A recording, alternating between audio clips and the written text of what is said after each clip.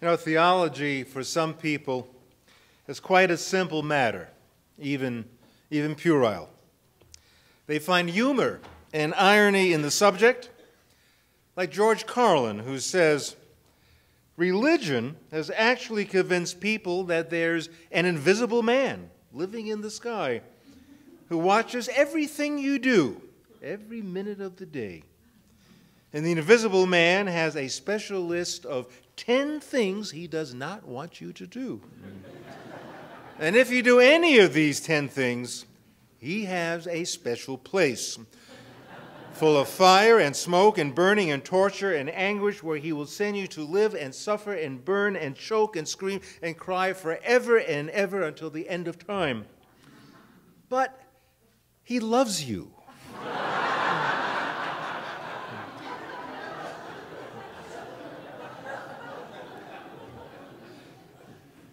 The infamous triumvirate of atheists, Richard Dawkins, Sam Harris, Christopher Hitchens, all agree on the irrationality of belief and the failure of faith to stand up to the light of science. Dawkins' book, The God Delusion, perhaps the most popular of this new canon of anti-religious fervor that tries putting the final nails into God's coffin, may best be summarized as pure disdain for any of life's mysteries that isn't empirically proven. I have mentioned from this pulpit on past occasions that I never really appreciated the disparaging remarks on religion and faith and theology by three men who throw meaningless darts at the God, not at God, but at the God described by George Carlin, the invisible man in the sky. Now, living well into the 21st century now with advances in science and technology, those innovations, I mean, they are really quite amazing, very much so.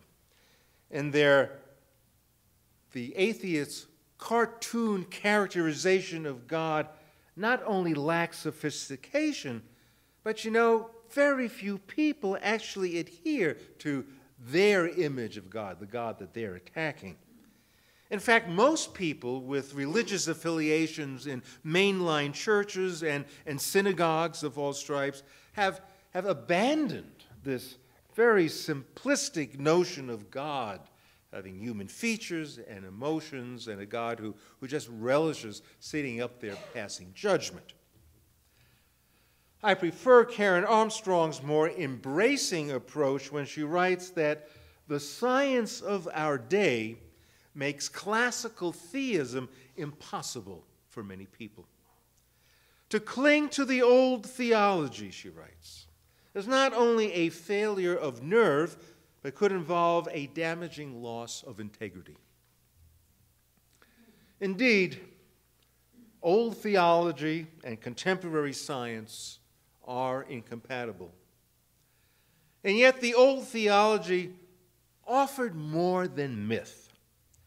It also understood some of the basic tenets of life, like human propensities towards greed and destructive behavior. The old theology, aside from just fantastic stories that defy all natural law, also discern a framework in which human beings, now and then, people of all time, experience and relate to the vicissitudes of life. So people back with thousands of years when the beginnings of Old Testament theology began to people today, we understand that we are inept, we make mistakes, we bungle things up in embarrassing ways. We've come to understand, for thousands of years, nothing has changed, that we are fragile beings, vulnerable beings. And theology addresses the universal sentiment, regardless if we consider ourselves to be atheists or humanists, religious liberals, progressive thinkers, rational folks, we feel the tension between screwing things up and wanting to save our butts. You know, part of the whole human package, we have come to realize, is an undeniable tendency for getting things wrong, either because we are careless or greedy or unthinking, and somebody else suffers as a result, and it usually comes back to hurt us as well.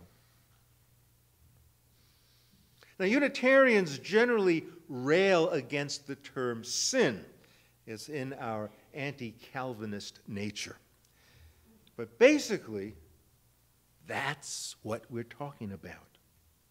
Sin does not have to have the consequences as described by George Carlin, like experiencing the fires of hell for all eternity. But whenever a moral law is transgressed, especially if done so deliberately for selfish gains, then at some point we begin to feel some remorse, and we are aware of somehow having stepped beyond the boundary that delineates good from bad, right from wrong. Theologically, temptations are a mighty force with which we must contend. Temptation to prosper at the cost of doing harm to others, prompt us to disobey what we inherently know to be the right thing to do. And then what? I mean, is there a price exacted for our disobedience? Do we somehow pay for this? Pay for not following the moral path? How do we get out of this uncomfortable mess? I mean, what or who will rescue us, since we, merely human beings, apparently are incapable of rescuing ourselves? How will we, in the best sense of the word, how will we be saved in this conundrum of selfish behavior that bore such heavy and perilous consequences? Now, theologically, the sin-salvation axis plays out in myriad ways. We transgress a moral tenet, trouble ensues, and then we look for a way out of the mess that we've created. And this dilemma happens all the time, even to atheists. They are not immune from poor judgments or selfish acts. Theists and non-theists alike can relate to the emotion, that deep down feeling of seeking deliverance from some outside source, seeking a deliverance from our sins, a ray of hope despite our transgressions. In mythic form, it looks something like this. The Son of God dies on the cross, and it is his death that atones for our sins. It's God's gift to a messed up human race. And even though we don't really deserve such magnanimous gifts, God offers us, let's call it, an escape clause for all our wrong and hurtful actions. The Christian axiom is that all we need to do is accept the formula of Jesus dying for our sins, and our soul receives salvation. And so for people who carry this literal perception of the myth, religion requires of them a faith. And faith is an important term which we're going to get to in a moment. What is required of them is a faith in the premise that the gift of salvation will come, and that salvation means transforming men and women to follow good lives and become righteous in the eyes of God. And to be righteous in the eyes of God can only help your case when the final judgment comes. So when humans mess up, there's divine help that can restore confidence in ourselves and in the world. The Invisible Man in the George Carlin script has a list of 10 things he doesn't want you to do. Of course, these are sins, these are transgressions. They're all spelled out. Sin is when we steal, murder, commit adultery, or somehow break God's commandment. It's essentially the bad things that we do.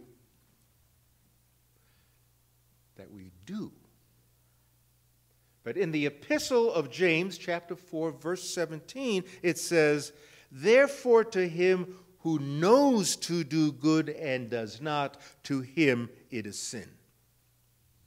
So sin is not only what we do, it's what we don't do.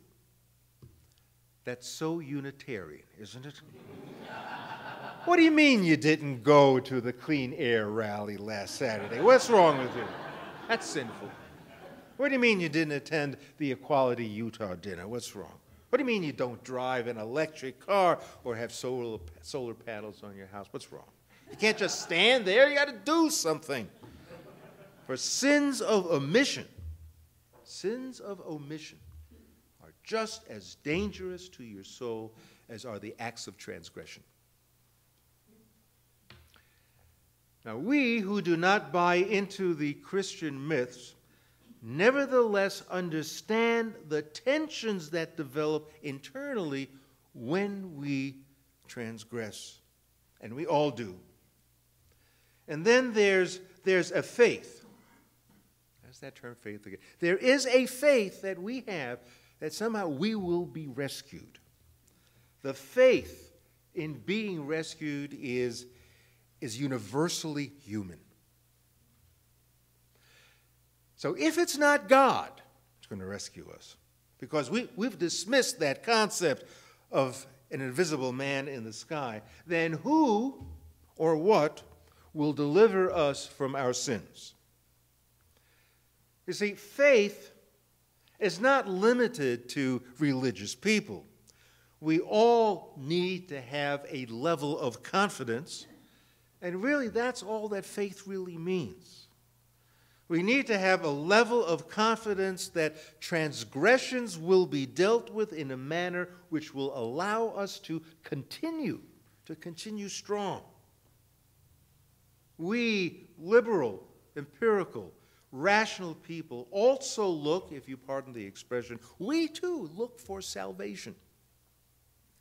But instead of turning to the invisible man, we turn to science and technology to offer us the gift of deliverance. We have sinned gravely in our transgression against the natural world. And this includes sins of harvesting the earth's resources for personal gain without concern for the subsequent environmental degradation. These also include sins of omission, whereby we know what actions and responsibilities we need to assume, but we fail to do so. Will the gods of technology save us from our unconscionable predicament?